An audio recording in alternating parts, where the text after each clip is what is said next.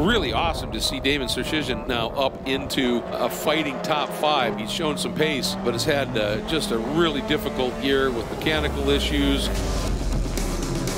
So once the race started to settle in just a little bit, Damon was having a really stout run up into that lead pack. Boehm down the road of Fair Mountain, and then Bacon and Gonzalez, Mejia, Surchizin are covered by virtually nothing at this stage. I was going up into turn 1, and I see Mejia go wide. And then I followed him in a little bit. I went a little bit deep into turn 1. But I'm like, he's still really deep. I can get past him.